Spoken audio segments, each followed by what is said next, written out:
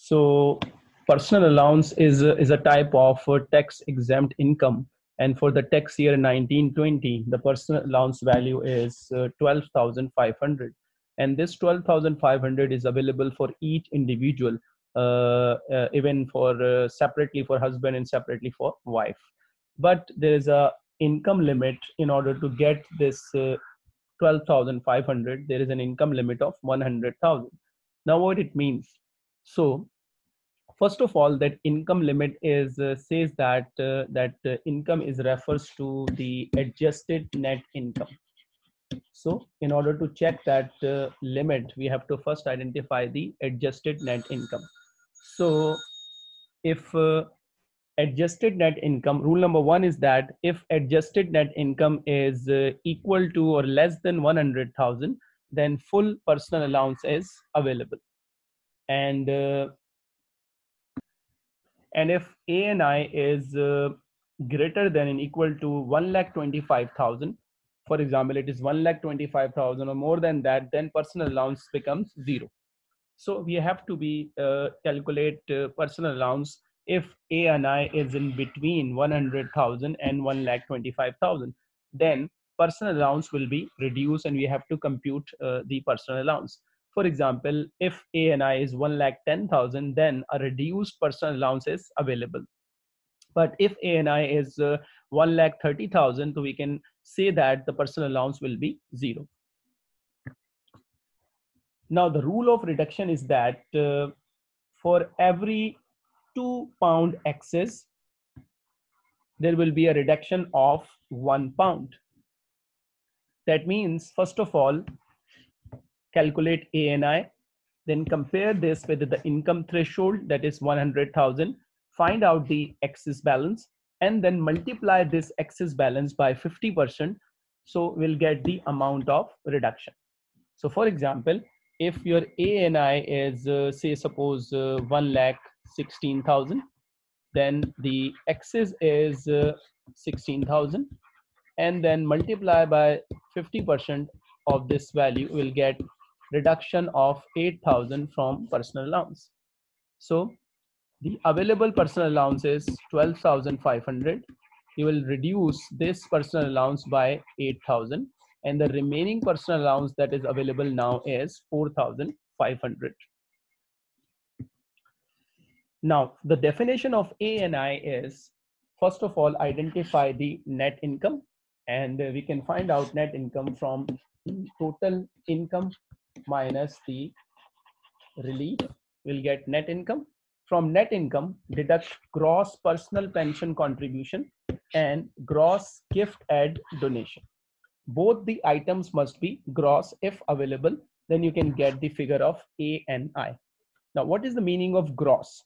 So if normally the pension is available as a net pension, so if net pension is given or a net gift aid donation is given, always gross it by divided by 0.8, because the difference of gross and net is 20%, because the deduction rate is 20%. So if you have to gross this value, always divide it by 0.8, so you will get the figure of the gross pension contribution.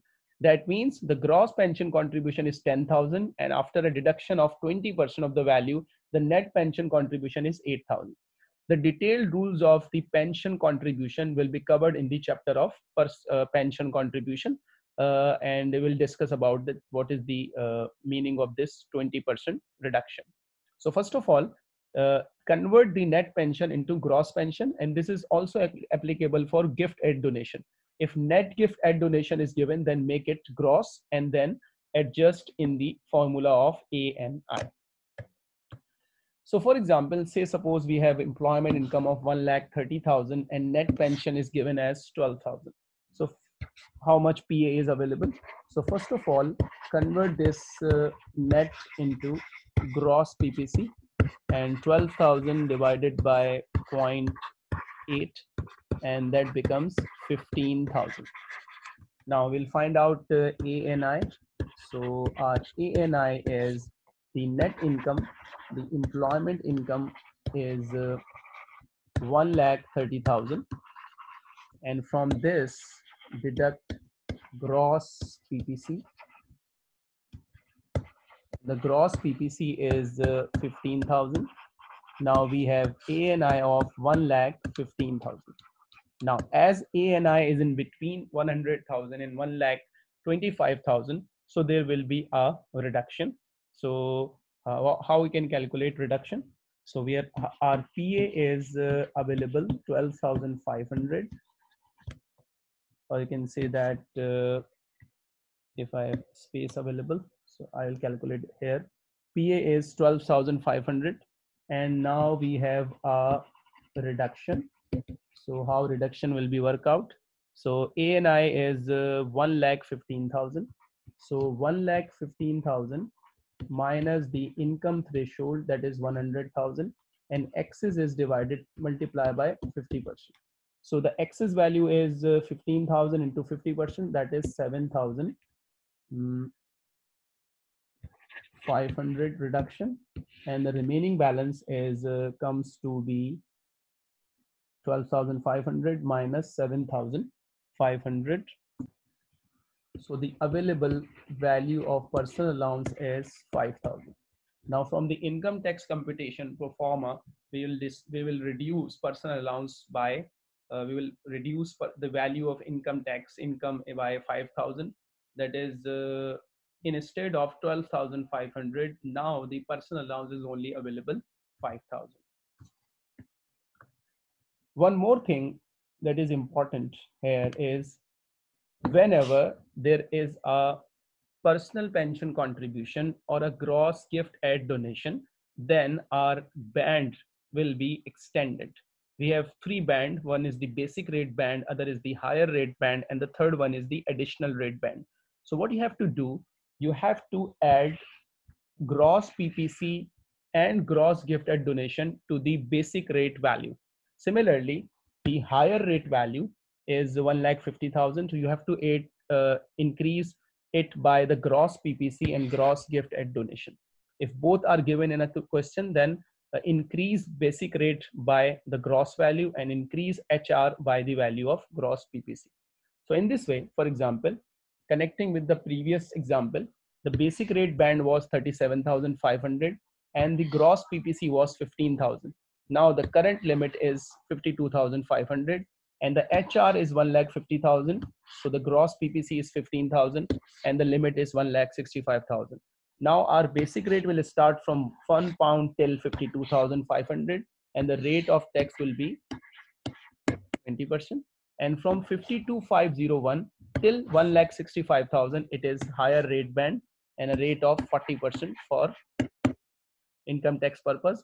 And now the third band will start from 1,65,001 and there is no upper limit on that. Husband and wife can transfer the unused personal allowance so that their tax liability can be minimized. So in order to transfer personal allowance, there must be a relationship between husband and wife as a spouse or as a civil partner. And how much PA can be transferred? There is a restriction.